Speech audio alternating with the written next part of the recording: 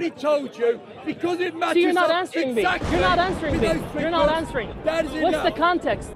These times about the children of Israel coming back, they don't even know it. What's the prophecy? It's so sad and pathetic. Chapter 17, verse 104. What does it say? Oh, for goodness sake. Do you know, I've met a few Muslims who know the Quran. You're quoting the verse, you don't even know what it says. I get you the Quran. Okay. And we said to the children of Israel after him, dwell in the land. But when the promise of the hereafter comes to pass, we shall bring you as a crowd gathered out of various nations. Can I read that? Can I see that? Which one? If you really never ever read the Quran. Which one? Chapter 17, verse 104. Okay. We shall bring you gather crowds of the nations. Okay, that means that... Same as in the Torah and the Christian Gospels. So that means the Jews have the right to establish a state in Palestine. That's right. It doesn't say this in the Quran. Exactly.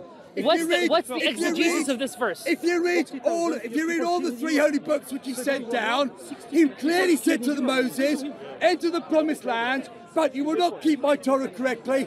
I will expel you from around the world, but I will bring you back, eventually I'll bring you back to the land of your forefathers. One at a time, one at a time. And it's happened. And Jesus confirmed that. Can I speak? Fine, you asked me a question, I was answering. Yeah, and then I'm gonna ask another question. Go on, then. What is the exegesis of this verse? What's the commentary? What's the explanation? You either read it or believe it. No, the Quran says the Quran is written in simple verses. I trust that, but you Muslims, you twist it. That's why you're a God-forsaken people. During the golden age of Islam, they didn't twist their Quran. Okay. If it says something, you believe it. That's why the Quran was set down as a clear book. Can I speak? For all mankind. 104. 17, 104. Yeah, sort of Isra. Now, I lost my track of thoughts. Yes, so you said you don't twist the words of the Quran and don't do that, right? The Quran itself says you should take whatever the Prophet commands you. What's the explanation of this verse? Don't need it. You don't need it? And you just declared it as Jews have the right to return to the land, and that's it. You don't need it. No, hang on. If you're going to I'll answer. You asked me a question. Wait. Let me finish. I know, let me finish. I did not say that. Let me finish. I did not say that. You put words in my mouth. Let me finish. Don't put words in my mouth. Let me finish. If you're going to make an argument based on a verse, your argument has to be complete. Yes, that means... I didn't. I did not answer just on that. Yes, you just... What I said, if you listened... The context of that verse is talking about Pharaoh. They're talking about... It has nothing to do... Yeah, I know. I'm just asking you.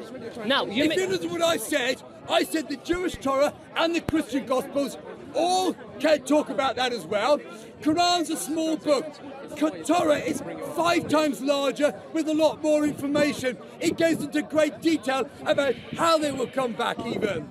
Yes, your Quran says it's a reminder of what God said down before. If you want to know more, read what God said down in the Torah and the Christian Gospels. Are you done? And it tells you in great detail about the Jews returning. Are you done? Yes. Now, again, you said three books. I'm not talking about that. I'm talking about the Quran. You quoted a verse. My question is, what does that verse mean? What's the context? What's the exegesis of that verse? You're making an argument based on that. Your argument has to be complete. What's the context of that? Do you know, it doesn't have to be complete? Do you know, I've got several Qurans at home, and they've all got different things with different meanings. Yeah. English Quran in the English language. English Quran, yeah. Yeah, okay. To English. Yeah, of course. It's a translation. So, as far as I'm concerned, if anything in the Quran, Torah, and Gospel all matches up, that's enough.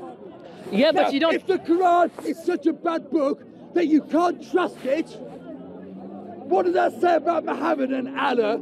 They can't even send a book down that you can trust.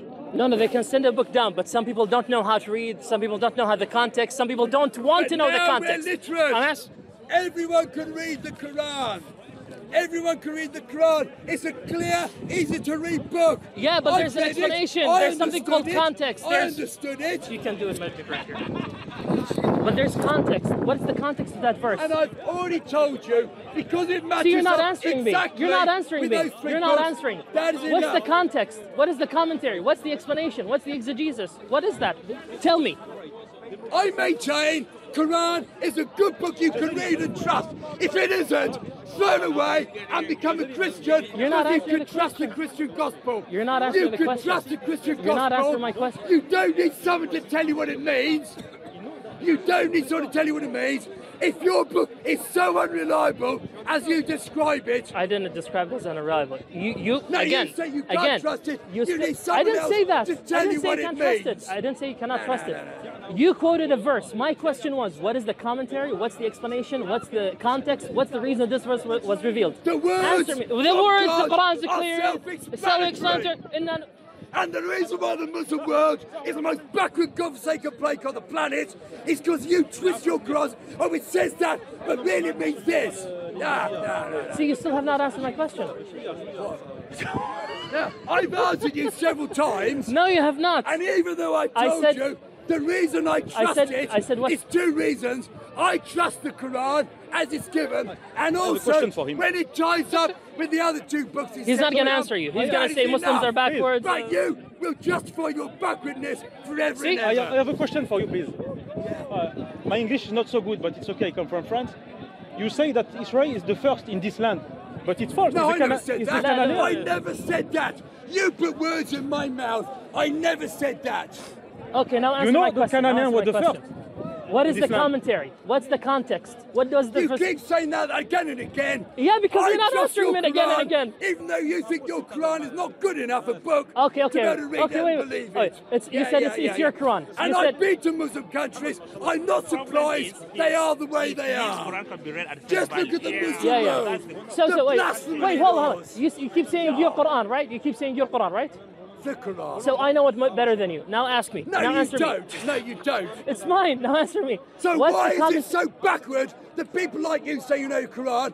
Why is the Muslim world so backward? Do you know, during the golden age of Islam, every invention came by God to the Muslims. Since that ended, what's your name? not one invention has come out of the Muslim world. What's Allah algebra? has given every... Algebra? I said since the golden age of Islam ended. Okay. In the last years, not one invention has God given to the Muslims. I've asked you the same question. Everything has gone to the Christian and Jewish world. We trust our holy books. Okay. You should trust yours. You don't. You're backward. Hard luck. One last time. I've asked you the same question over 5 times. And you're not stupid. You're not smart enough to listen to my answer.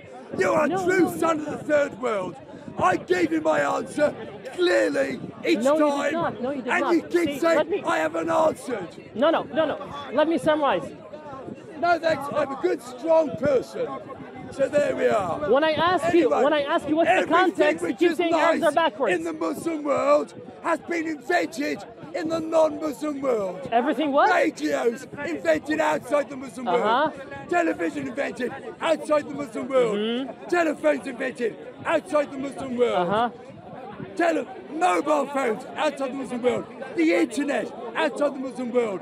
The film industry, everything.